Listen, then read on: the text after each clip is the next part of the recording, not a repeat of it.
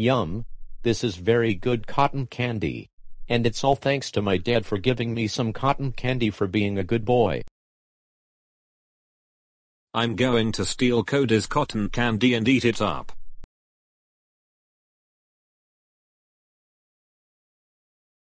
Hey, give me back my cotton candy.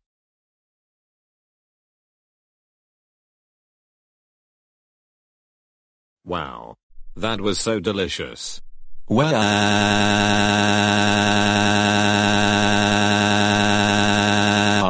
Dad, come quick.